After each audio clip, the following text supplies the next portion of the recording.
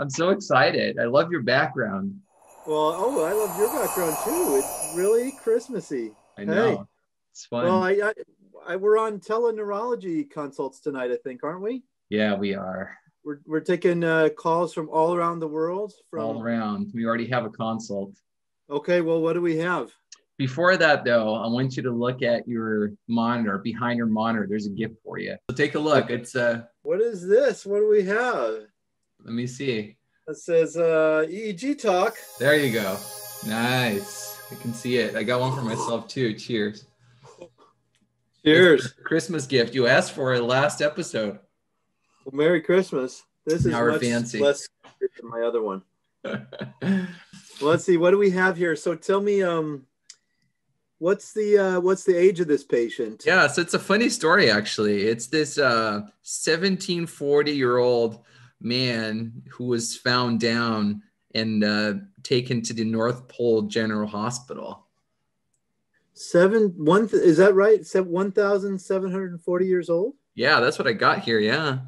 He's a little old. That's interesting. By coincidence, that's the same age as St. Nicholas. Oh, is it?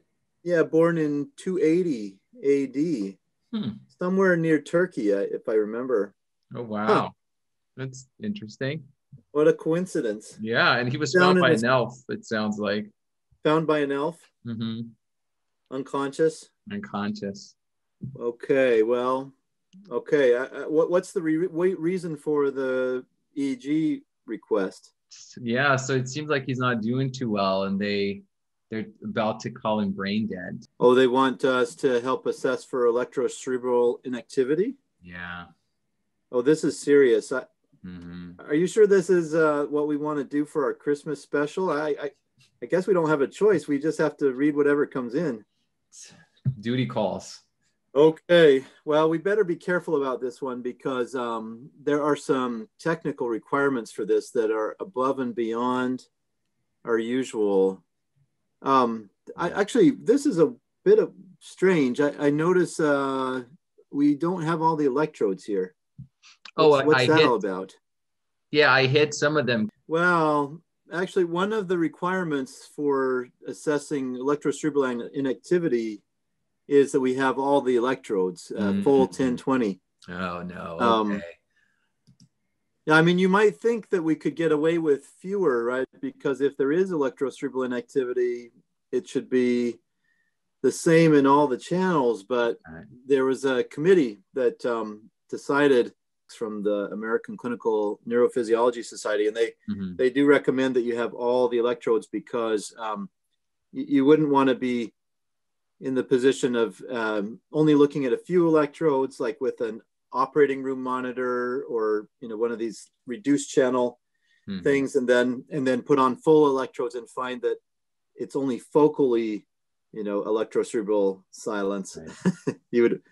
We have to check full coverage because this is pretty consequential. What we say here may influence a decision to withdraw care. And if this is who I think it is, that might, children might be upset around the world if we make a mistake here. It is a big deal. Yeah. Okay, so this looks pretty flat. It's not looking good so far, but let's make sure we're looking at it in the right way. So I see that your filters. I did some unusual filter settings. Yeah, so we don't want we want the low frequency filter to be set at no to filter out no more than 1 hertz activity. So we could have it at 0.1 or anything up to 1 is technically okay. Okay. And then the high pass filter, I usually like to just have that at 70 hertz, but we could make it up 30 if we had a good reason. Why don't we just set it at 70 though? Okay. So that we want oh, now okay, so here maybe what is that high frequency buzz that you see? I think it's because I turned off the notch. Yeah, so we've got some electricity. So the North Pole does have electricity. Is it 60 or 50 hertz though? Good question, which I don't know whether the North Pole, why don't we try both? Let's try 50 first. Okay. Nope. Not Nope. 50. Looks like North Pole's on 60 hertz AC. Yep. Sure enough. Got it. Okay, All so right. this is good. Now, it looks almost entirely flat. What about the, what else do you know about the settings that we should be using? I think we need to switch the gain a little bit. Why is that? Because then we can look at shorter activity from the brain, be more sensitive. Yeah, I mean, because we could make anything look flat if we just turn the gain, way down, right? Right. So we want to amplify things a lot more than we normally would, because we're trying to find out if there's any brain activity that we can detect. Right. Should we fit 2 microvolts in each millimeter then? Yeah, let's do that. Now, what does that actually mean? 2 microvolts per millimeter. I know what the microvolts are. What are the millimeters? So I think it's just the height of those waves. So in Yeah, each millimeter of height will be represented by representing 2 microvolts. Yeah, it's the height on the screen. It's the reason for setting it this way is so that we can at least see it with our eyes. Right. Okay. So, well, and then there's one more thing. I think we should look at it this way for a little bit, but then we need to come back and look with double distance electrodes. Okay. So, right, normally the electrodes, in the 1020 placement, they're somewhere between 6 and 6.5 centimeters apart from each other on average. Mm-hmm. But if we increase the distance between them, we increase our ability to see any kind of cerebral activity that might be hiding there. So okay. Do you want to switch to double distance now, actually? I can, yeah. Let's do that. Let me see if I can find it. Oh, there it is. They did it for us. ICU double. Nice. Okay, it looks different. I was reading up on it too. It seems like we need to check the impedances as well, just to make sure that everything's working properly. Who do they have do it? What technician do they have at the North Pole doing these EEGs, by the way? Oh, that was the chief elf. Trained in EEG. He is, yeah, he's an expert. He's got to be good at everything. Has he been trained especially in ICU EEGs? Yeah, I think he's actually the chief, and he's taking call tonight just to help out all the other elves. So this elf is no stranger to brain dead gentlemen. No. Okay. He's done millions of them. Good. Yeah. Over the centuries. Over the centuries. Sure he has. Yeah. So I think we're good there. And he called me afterwards just to let me know that he did touch the electrodes, each one of them. And then he saw artifact on EEG just to ensure that all the electrodes were working. Can you imagine that? Yeah, no, that's good. That I was going to ask that next, because you have to check that this integrity of the system, because it's possible to plug the wires into the wrong spots in the amplifiers, or I don't know, maybe not have them connected. And when there's so much at stake, you want to be certain. So I'm glad the elf did that. He did. I thought he was just being overcautious, but it seems like it's just the guidelines then, hey? Indeed. Okay. Well, all right, let's see what we find here. I see, wow, what are these little pointy things? Does this gentleman have epilepsy? Yeah, I thought about that too, but then after looking at it for hours, they do coincide with the QRS and the EKG, and I'm glad we have an EKG lead. How many hours did you look at it? I've been looking at it for like 6 hours. All right. This is a VIP after all. You know that. Oh, that's true. There's millions of children, maybe billions. Yeah. Who are all over. Going to be tuning into this episode to find out the fate of our patient. I'm glad you've been looking at it carefully. What did you find? What do you conclude these little epileptiform transients are? Yeah, so I don't think they're actually coming from the brain, because every single one of them coincide with the EKG and the heart beating there. So I thought actually there were artifacts. What do you think? By Jove, I think you're right. Yeah? They are EKG artifacts. Okay. So that's allowed because it's not coming from the brain anyway, right? That's right. Okay. I don't see many other artifacts. Sometimes we'll see respiratory artifacts or artifacts coming from an ICU machine.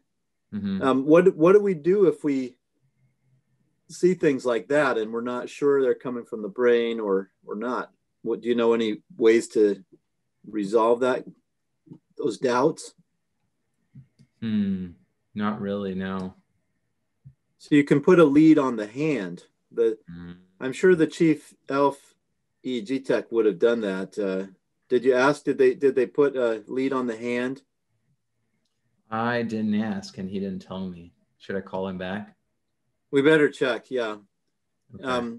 I mean, in this case, it looks pretty clean, so I don't think there's much of a question. But that's good practice to put an extra lead that can't possibly record any brain activity in it, and then you can, if you see the same artifacts in that lead, then you can conclude they're not, cerebral.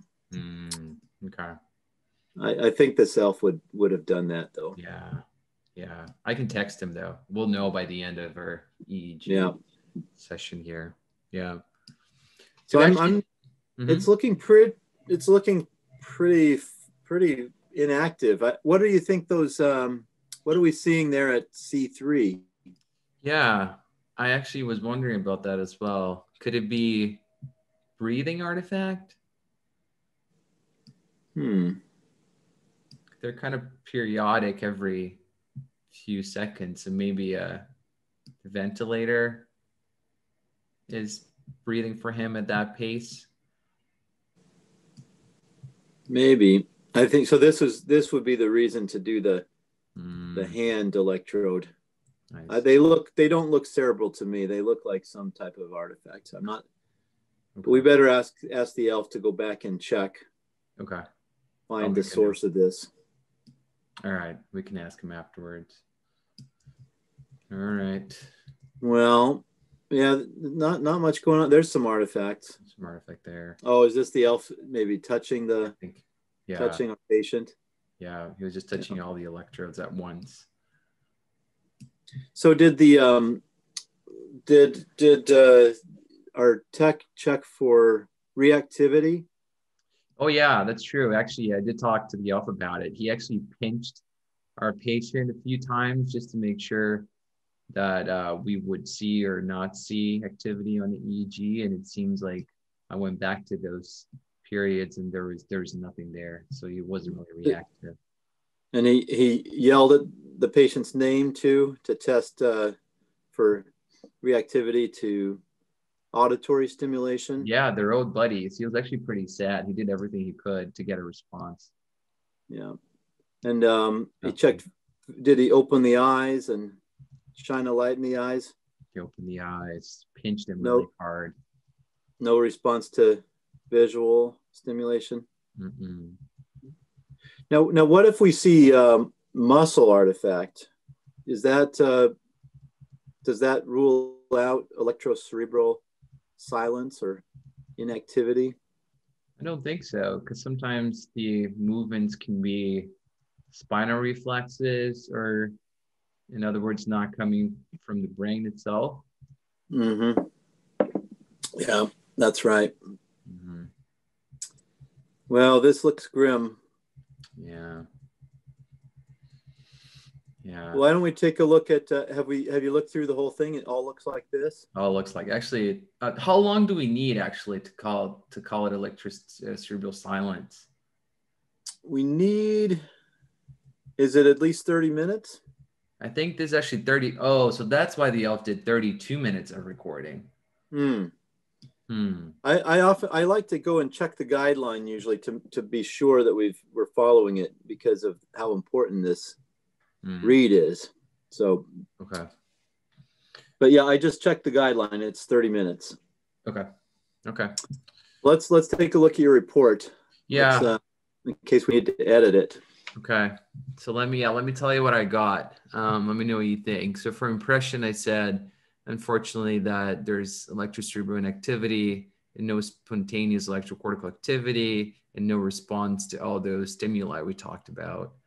And then I just went in a little bit of detail to make sure that it was performed correctly. So we looked at 30 minutes at sensitivity of 2 microvolts per millimeter. Made a note that we looked at it through a double distance montage. We looked at artifacts. So I thought I had seen some other artifacts, but probably just EKG, right? That's all I saw. We need to ask the ELF what they determined about the other artifact that we saw. Yeah. So we'll ask ELF. Okay. All right. Then I said non-cerebral electrodes positioned in the hand showed similar artifacts, but that needs to be confirmed. We need to confirm, yeah. Yeah. Assuming those things were done, number 5, no spontaneous electrocerebral activity greater than 2 microvolts was seen. Mm-hmm. Yep. Yeah. And no response to noxious or auditory or visual stimulation. Oh, this is bad. You know, one other thing I forgot to ask, but this is important. Are there any other possible confounding factors here? Is the, you know, if for example, if the patient is very cold, you know, if he had fallen into icy water and he was still severely hypothermic, that could cause the brain activity to look flat or. Yeah, so I looked at the chart and everything was pretty within normal limits. His temperature was fine. The systolic blood pressure was greater than 100. He didn't get any sedation. So everything looked good from that standpoint to me. Was there a tox screen done? You said he was coming from a Christmas party, right? He was. Yeah, I think you're right. Actually, there's a UDS and it's actually positive for barbiturates. I thought it was a false positive. Oh, how high were the barbiturate levels? It was through the roof. Oh my! Wait a minute. Okay, that's relevant. You know, the barbiturates.